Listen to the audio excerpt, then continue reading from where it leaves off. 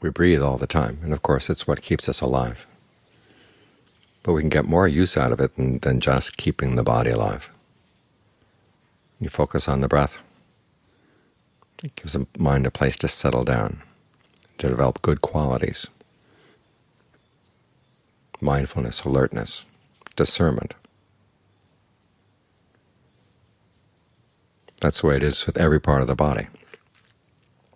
It has its normal function, but then you can get better use out of it than just its normal function.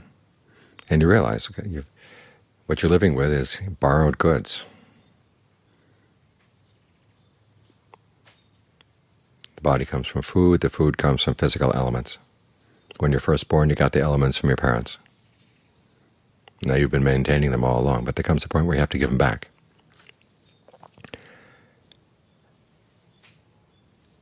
And you have to keep that in mind at all times, so that when the time comes when you do have to give them back, and it's not that they all go at once.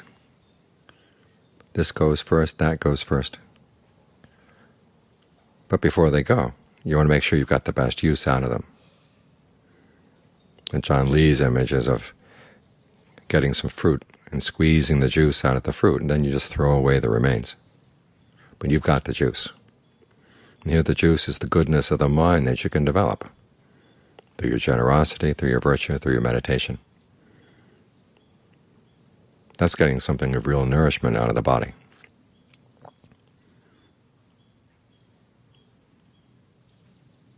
You have to look at the body in terms of the use that can be gained from it, and what good qualities the mind can develop using it.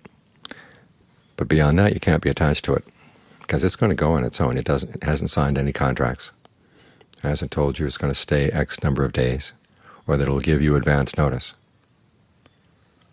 You find this part slips away, that part slips away.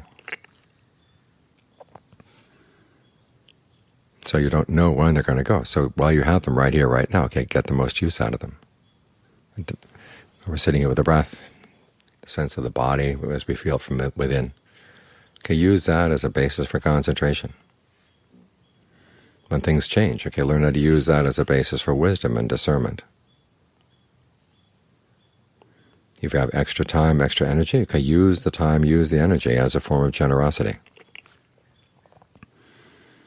There was an old woman who was a student of Ajahn Mahabhua's. One of her friends went to stay with Ajahn Mahabhua and listen to some Dharma talks, and the friend had cancer. This woman had formerly been a doctor, and so she went along to look after the friend. And then afterwards they had this huge pile of tapes. So she said, okay, I know my eyesight is failing and other things are failing. Let's see how far I can get with this. And so she started transcribing the tapes. And sure enough, she was able to finish 2 enormous books. So even though she was in her 80s, she was still able to use the body for more than just its ordinary function. So all of us, we know that we're going to have to go sometime. We're going to have to give the body back. They're borrowed goods that we've got here. But you can squeeze all the goodness out of them before you give them back. So make sure that you've got every last drop.